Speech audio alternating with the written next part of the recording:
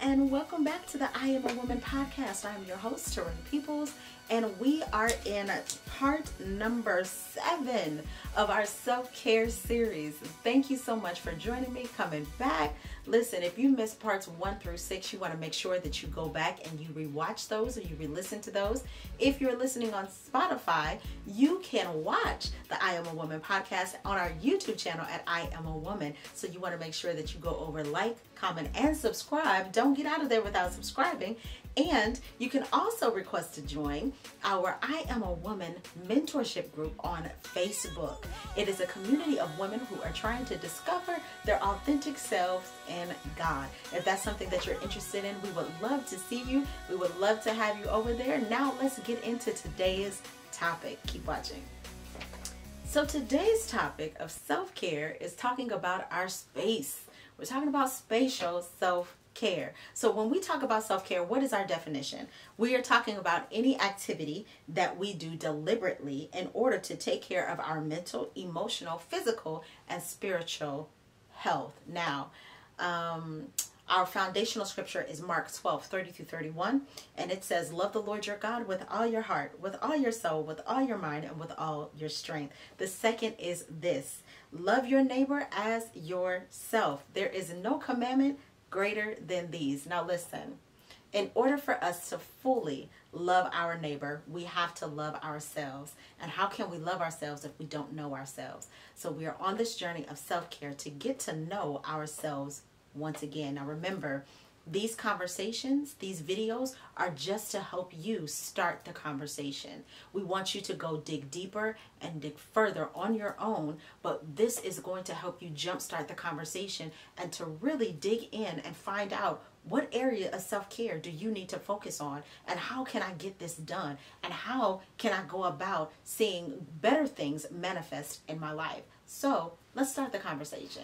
So with us talking about our spatial self-care, I did a video prior to starting this series. It's called Get Started Today. It's called Get Started Today, and I want you to go back and watch that video because it's talking about in the video, it just shows you how I cleaned my office space. I rearranged my office. I cleaned it because I was wanting to put myself in a better space to be productive. Now for me, having my space around me clean and have things readily accessible to me, having things in order, allows me to be more productive.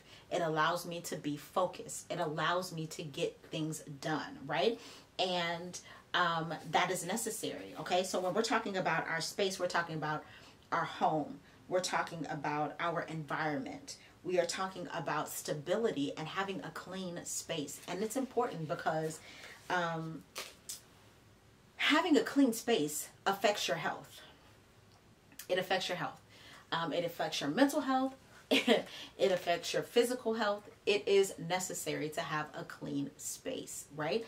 Because you're getting rid of all of the extra dust and whatever in the air. It's also helping you to not be so stressed out about having things out of order. Because if I can walk into a space that is clean and a space that is organized, then I know I'm going to be more effective and be more comfortable in that space. So I take out time to ensure that my space around me is clean. I take out time to ensure that I put things back in order so that I'm not having to search for them the next time that I want them. So I'm doing things intentionally to set myself up for success in my workspace, okay?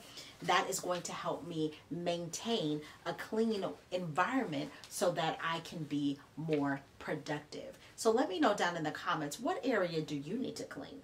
Is it your office? Is it your bedroom? Is it your desk? What is the area? Let me know down in the comments. So when we are also talking about environment, we might not just be talking about like a physical room. We also might be talking about the people that are in our environment. We might be talking about the interactions that we have, or the conversations that we are having in our environment. Are they life-giving? Are they healthy? Are they good?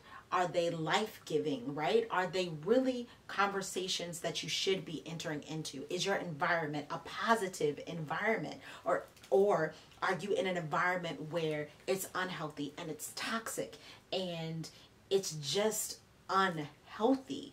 Are you creating a healthy environment for yourself to live, to grow, to thrive, to become better in?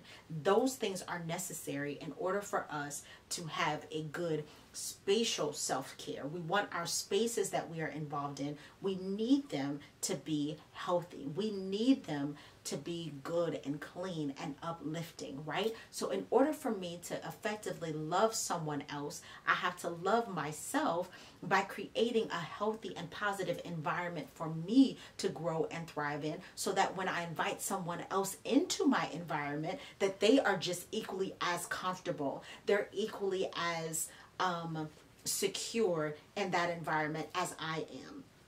If I am not taking out time to ensure my environment is healthy and comfortable, even for myself to sit in, I can't expect someone else to be willing to sit in that environment with me. Therefore, it's going to make it hard for me to fill out the commandment of loving someone as I love myself. I can't love other people. I can't make them feel comfortable. I can't make them feel safe and secure because I'm not comfortable and I'm not safe and secure in my own environment. So in order for us to develop those healthy and safe environments for other people to want to come into it, I need to ensure that I have things in order. I need to clean up my space around me. I need to clean up my environment around me, whether that's physical, emotional, or relational. I need to clean my environment and make sure that it is a space where I can grow and I can thrive in. Yeah, that is good stuff right there. All right. This was a short one, but it was so necessary. So listen, if you're listening to this on Spotify, you can also come over to the YouTube channel at I Am a Woman and watch the podcast as well. Be sure to like, comment, and subscribe. Don't get out of here without subscribing. Join the family. We would love for you to be a part. Also, if you have not done it already, sister girl, what are you waiting on? Request to join the I Am a Woman mentorship group on Facebook. It's a community of women who are discovering their authentic selves in God, and we would love to have you. Remember, family, God bless you. Have an amazing day. As always, if no one has told you, remember, I love you, I'm praying for you, and I believe in the Lord for the very best for your life. I'll see you in my next video. Bye.